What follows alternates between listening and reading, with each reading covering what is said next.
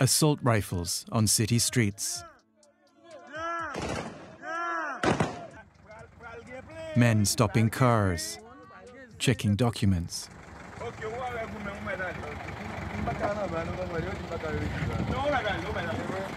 Taunting the authorities.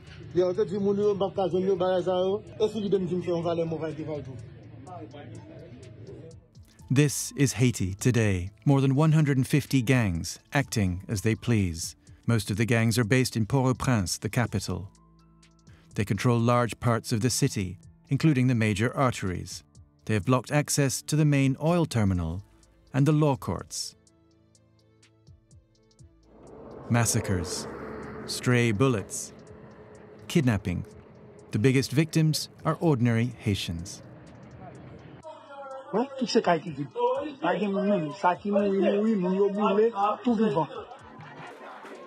Gangs have been active in Haiti for years, but our observers say things have never been this bad. They're not afraid of the police. They're not afraid of anyone. They're not afraid of the law. The country's economy and politics are in turmoil after the assassination of President Jovenel Moïse by a hit squad in July 2021. Prime Minister Ariel Henry is in charge, but has little public support. Why are Haiti's gangs so powerful? And what are the authorities doing to stop them?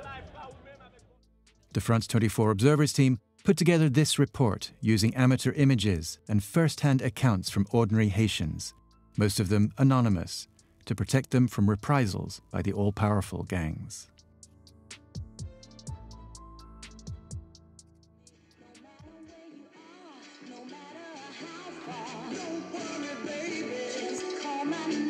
Classic soul, two sisters dancing along.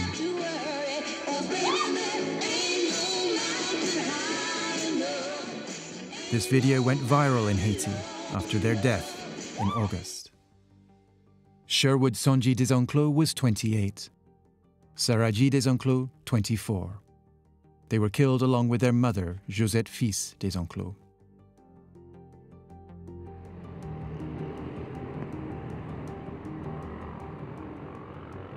The killing happened in a suburb of Port-au-Prince. They were killed on their way to a university. They came under attack by a gang known as the 400 Mawozo, the 400 Mawozo.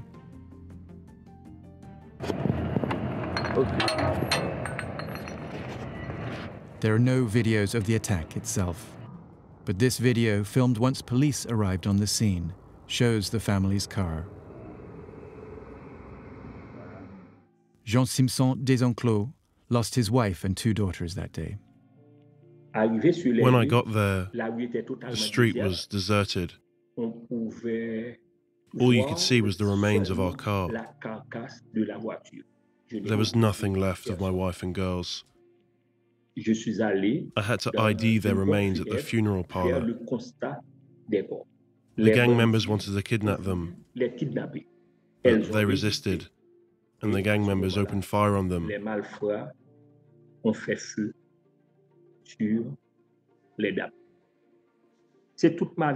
My whole life went up in smoke. My whole life. The crime shocked the nation and got a pledge from the Prime Minister. I am disgusted by news of this killing of our countrywomen by armed bandits. It renews my determination to do all I can to fight this crime wave. Such reactions from the government are rare.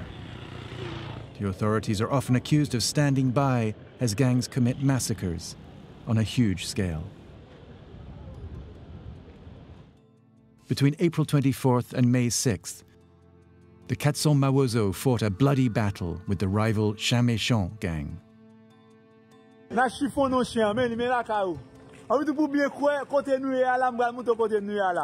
At least 191 people were killed in 2 weeks, 3/4 of them local residents. Survivors fled. Monday night, the shooting was constant. We decided to leave on that Tuesday. The police came in just after we left. In the Cité Soleil neighborhood, there was fighting from the 7th to the 17th of July between two coalitions of gangs. G9 en famille et alliés, the G9 family and their allies, led by a former police officer known as Barbecue, and the G-pep coalition, led by T. Gabriel, Little Gabriel.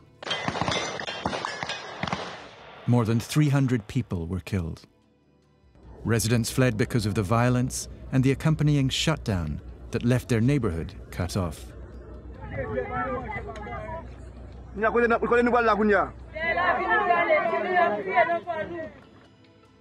The RNDDH, a Haitian human rights group that documented the two massacres, said the police adopted what they called a non-interventionist posture. We at the RNDDH believe that the silence of the authorities is an indication that the armed gangs enjoy protection and blessing from those same authorities. It seems that the people running the Haitian state have decided to abandon their citizens to their fate, being caught in the crossfire between warring gangs.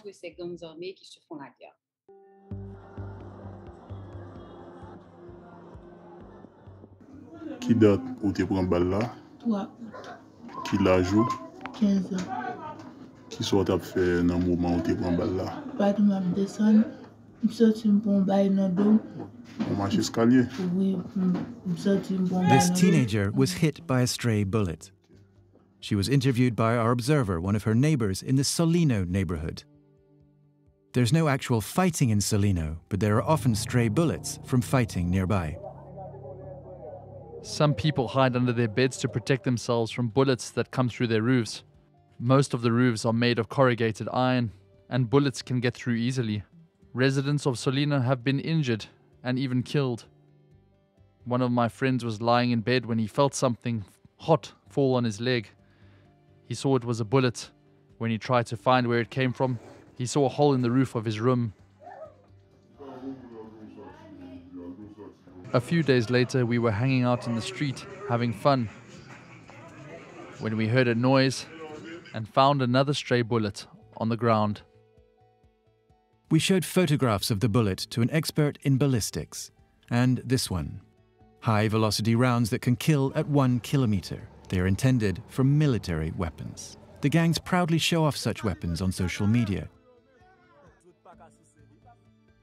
Here, an M16A2. And here, a Kalashnikov.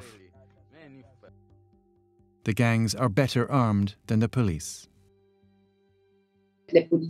When there are confrontations between the gangs and the police, it's generally the police that are killed. And most of the time, the police are forced to retreat. US restrictions on arms sales to Haiti mean the police are often outgunned. They also suffer from poor staffing levels and corrupt links between certain officers and the gangs. As for the gangs, weapons are easily available on the black market, most of them from the United States.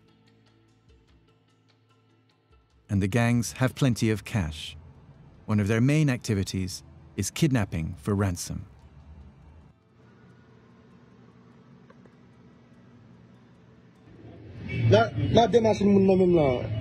The leader of a gang called 5 Secondes, 5 seconds, taunting the police after kidnapping 38 people.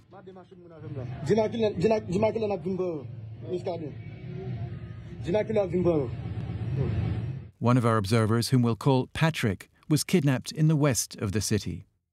He was coming back from work when armed men forced him into a car and took him to a cell. When I arrived in the cell, there were 10 other people there, also being held for ransom. They started beating me on the 5th day. They even put a gun in my mouth. There were constant threats. I was scared they'd kill me. Between January and September 2022, 755 kidnappings were recorded in Haiti. They're a regular feature on social networks, posts letting friends and family know a loved one has been kidnapped. People from all neighborhoods and all segments of society are targeted. I had to make an initial payment in dollars and in the Haitian currency, gourds. Then another payment, this time in dollars only. It wasn't $10,000 or $20,000 or even $50,000. No, it was a lot more. We had to negotiate. From a total of X dollars, we eventually got to a payment of Y dollars. Patrick was freed after spending more than a month in captivity. Like other kidnapping victims, he declined to say exactly how much was paid for his release. Many kidnapping victims turned to their family and friends for help.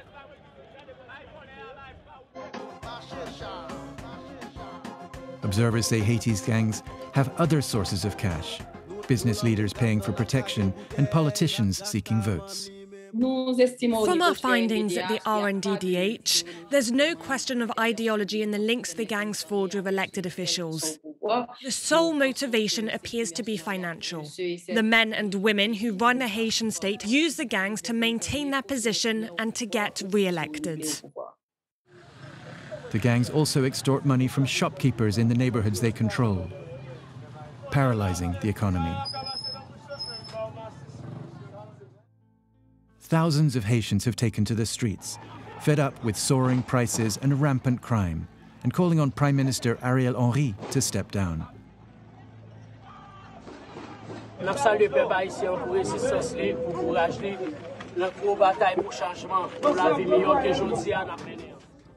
Gang leaders like the G9 family's barbecue pose as leaders of the people, despite the violence their men wreak on the streets. We asked the Haitian police and the Prime Minister's office to contribute to this report, but they did not respond.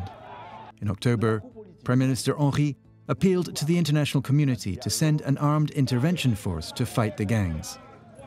The protest that met his proposal suggests that many Haitians see a change of government as a better chance, though still slight, of ending the violence.